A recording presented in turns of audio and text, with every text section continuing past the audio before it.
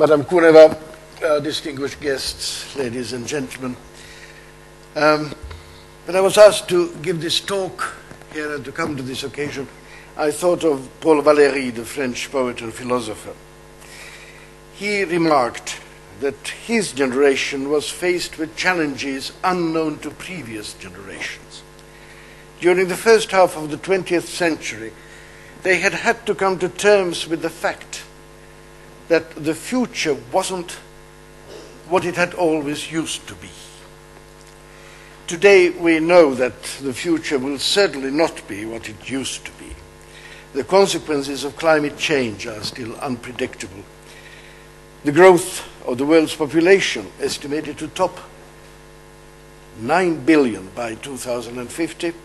Today it's at 6.5 billion. The return of China and India to the dominant economic and political position they had occupied before the West's emergence 300 years ago, and each of them with rapidly growing well-to-do middle classes, as was pointed out, consuming more meat, dairy products and processed food every year, let alone other raw materials. The meat consumption in China has doubled during the past 15 years and is going to double during the next 5 years, according to the estimates.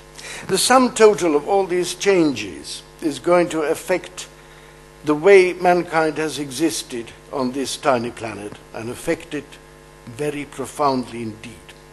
It has been aptly called a perfect storm or tsunami of factors that have come together to push the price of food up.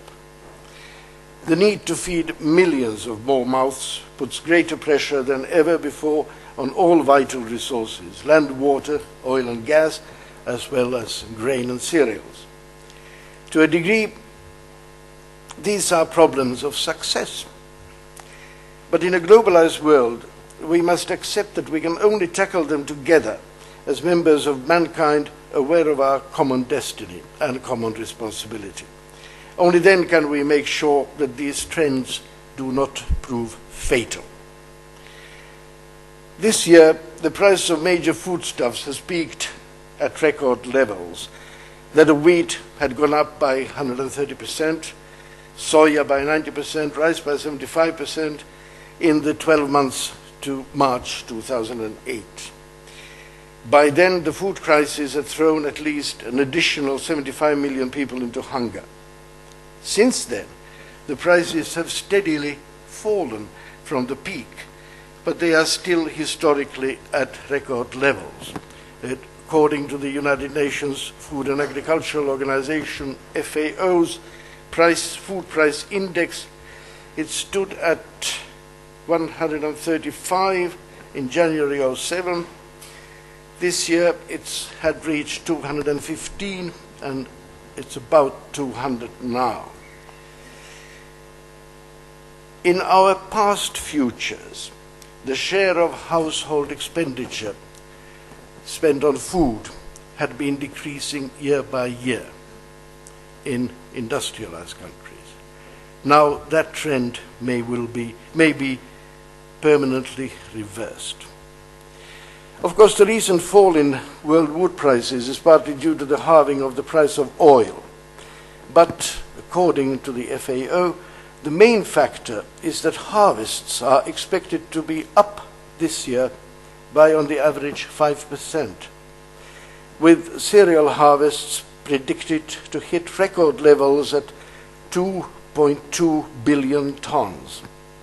However, the main beneficiaries are the rich farmers in the United States, Brazil, Canada, Australia, and Argentina, who will get record prices for their harvests. Yet at least 36 countries are still in need of external assistance, emergency assistance because of crop failures, local high prices, or of armed conflicts. Therefore, the Food Summit Conference in Rome in June this year, the world leaders said at that summit that global food production must be doubled by 2030. That is the size of the problem on global scale.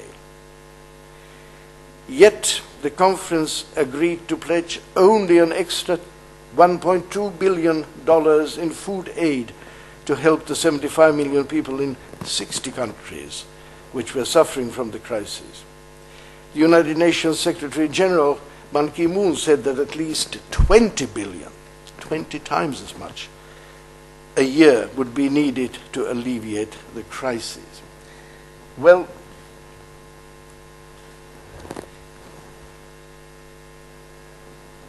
the morning theme, yes. In this morning session, we'll deal with the global and European aspects of the food crisis. Mrs. Megleva-Kuneva, the EU Commissioner for Consumer Affairs, will open the debate by telling us of the Union's policy and response to the global food crisis. Mr. David Sawaya will tackle the thorny question of how the global food business should be reformed, and Mr. Tom von Weimar will also discuss the way of adapting to change. After our foreign speakers, the floor will be taken by two Finns before we conclude the first half of the day's proceedings by opening the floor to you, ladies and gentlemen, and to your questions. Of course, provided the speakers have kept to the time allotted to each of them. And then in the afternoon, here, did we go to the afternoon? No, not yet. Oh dear. Well, here we are.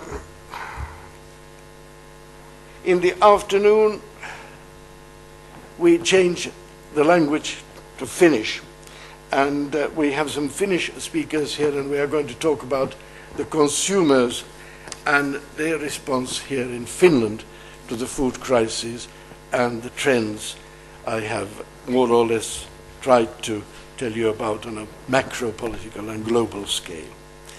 Now I have the pleasure to ask Mrs. Magdalena Kuneva to take the floor.